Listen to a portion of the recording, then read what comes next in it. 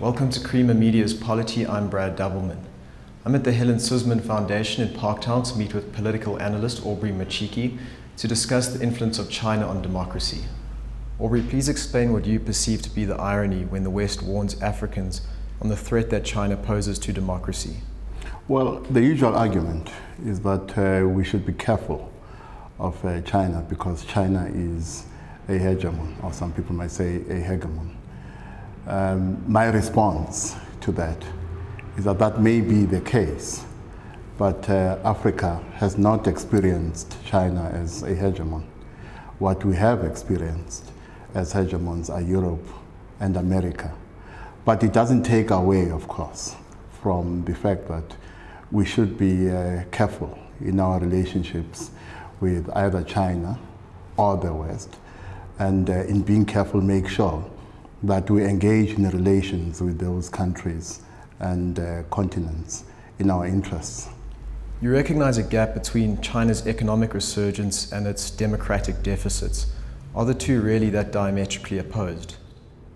Well, as you know, there are three schools of thought as far as the link between democracy and development is concerned.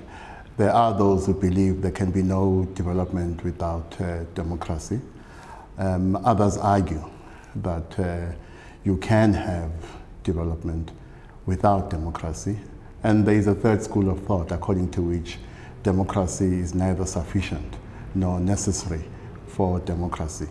Now, what people tend to do in support of the argument that you can have development without democracy is to invoke countries like China as an example. But as South Africa, we've already made the choice. As a constitutional democracy, we've made the choice that we're going to marry democracy to development. Now, China, of course, is a country that is becoming more and more dominant in the global economy. But that dominance has not coincided with the country adopting a democratic culture or ethos.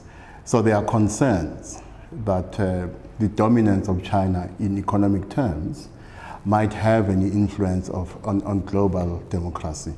In other words, there are concerns that as democratic countries in the developing part of the world engage in economic and other relations with China, they might lose their appetite for democracy. I'm not persuaded that is the case. I do believe that countries such as South Africa can engage with countries like China and other countries that are not democratic in terms of economic relations without abandoning their commitment to democracy. How great is the difference between Western and Eastern influences on Africa? Could China not just be construed as being a neo-colonialist? Well, there is always the possibility that as Africa and other developing parts of the world build relations with a resurgent China, they might lose themselves, with China becoming dominant over them, not only in economic terms, but also in terms of their democratic ethos, but also in cultural and other terms. And that is why, of course, the option, of course, is that not of delinking. The option is that of engaging with countries such as China while remaining committed to your democratic ethos. But what we must bear in mind is the fact that in our relations with the West, we have experienced a history of colonialism, and there is no guarantee that that history of colonialism cannot be visited upon us by another hegemon in the context of changing global dynamics going forward. But I think continents such as Africa have had enough experience over time to be quite vigilant about the possibility of going through a neo-colonial experience. while a neo-colonial experience might not happen in political terms, I think the greatest danger is that a neo-colonial experience might occur in economic terms. And that is why, in our attempts at exploiting the shifts that are beginning to happen in the global system, we must make sure that we end up with either a more ethical or a less unethical global order. You mentioned that China's influence is not the only threat to substantive democracy in Africa. What other threats do you perceive? Well, I am quite concerned with what I see in Europe, with the election of technocrats in countries such as Greece and Italy in response to the Eurozone crisis.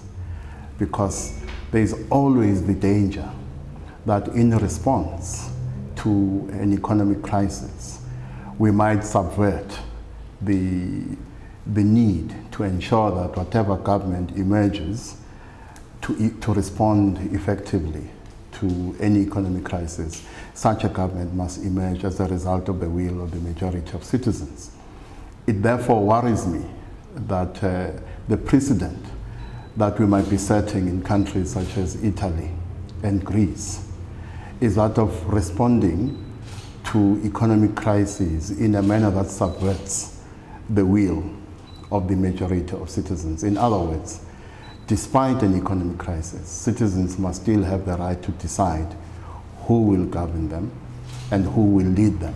In other words, the response to an economic crisis must not be delinked from the democratic imperative. Thank you, Aubrey. You're welcome.